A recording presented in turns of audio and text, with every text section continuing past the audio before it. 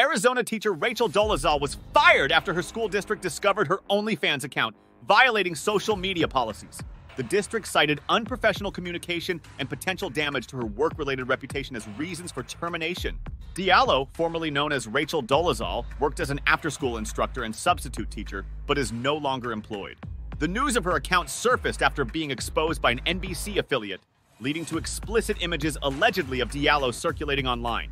The district spokesperson sent a letter to parents assuring a commitment to professionalism on social media. Diallo's OnlyFans account, which she reportedly started to pay tribute to Rihanna, offered creative content for subscribers at $10 per month.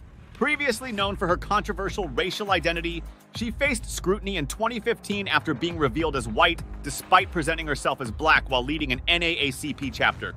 Her transition from activism to an OnlyFans presence reflects a trend of celebrities and non-celebrities alike monetizing the platform, with some reportedly earning significant incomes. Despite her past controversies, Diallo's case underscores the intersection of social media, personal choices, and professional consequences. If you like this video, consider subscribing to our YouTube channel so we can provide you with all the latest viral content.